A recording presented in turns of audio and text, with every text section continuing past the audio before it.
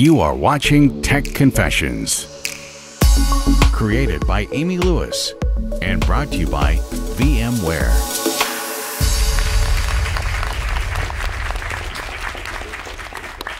So thanks for coming in today, Duncan. No problem. So talk to me about your software-defined moment, when you kind of changed in your mind from thinking as much about hardware to more of a software world. That is a long time ago, to be honest. Yeah. I used to be a proper server hugger, as we call them today. I was a big fan of the physical world. I used to work for an insurance company, and back in the day, it's probably, what is it, 15 years ago, 14, 15 years ago. We're having a lot of the typical data center challenges. So we had a lack of power, issues with cooling. Actually, during the summer, and it doesn't get really warm in Holland, but occasionally it will get above 25 degrees Celsius, which is different than you're using Fahrenheit, which doesn't make sense for a European. But anyway, as soon as we get warm, then the whole data center would go down, and at that point in time, we figured we need to have a solution for this. We can't keep on running an insurance company and have a full data center going down and have 800, 900 employees sitting there doing nothing. So what we decided to do is look at the different options that were out there, and there was only one option really back then, which was virtual infrastructure by VMware. So we started looking at that, and yeah, that's what it actually for me took off. We brought in a SAN back then, an EMC Clarion solution.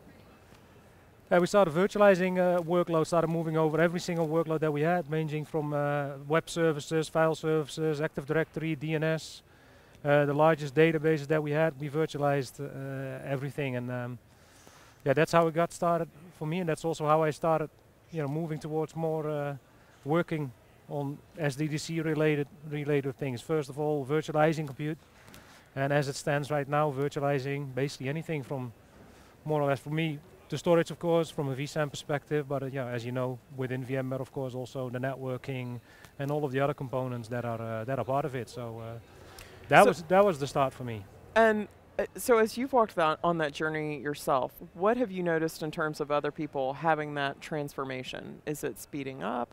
What would you say? Where are people in general? Again, it happened for you as a customer, which is interesting, and then you moved into working on the technology itself. Where do you think the customer, the average customer, is in their sort of transformation moment? Yeah, I guess it kind of depends on where you're from.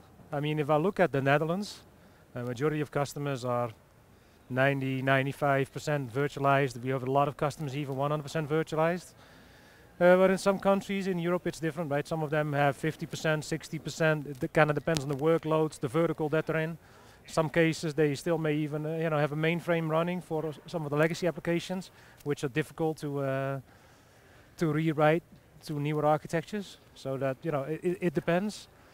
What I have noticed is that I would say I don't think I've met a customer in the past 5 years that just started virtualizing. Majority of customers have virtualized the compute estate.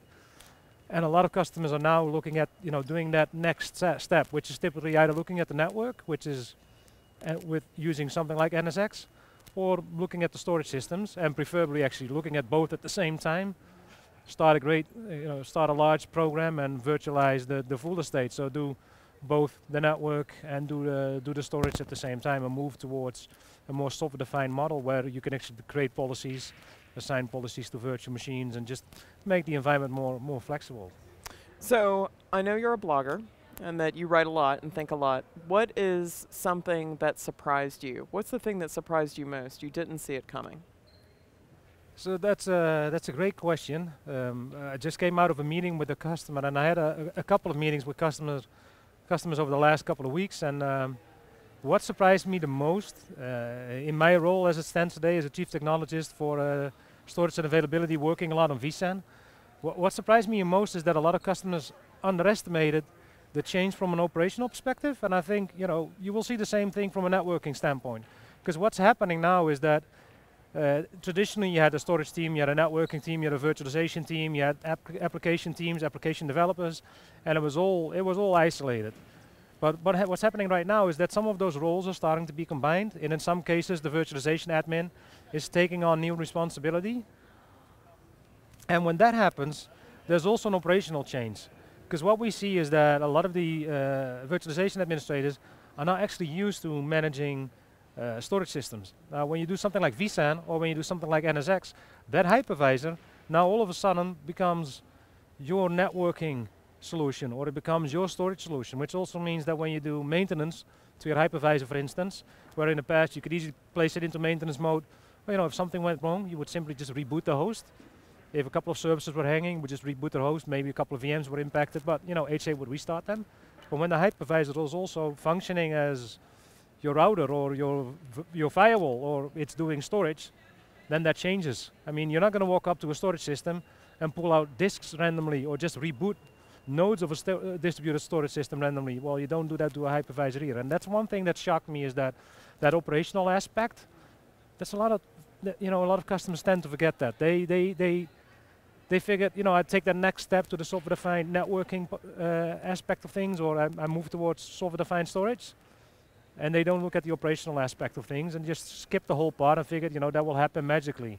But things don't happen magically. You'll need to make sure that from an organizational perspective, you're aligned with the new model, and also the processes will need to align with the new model, the new way of doing, a data center.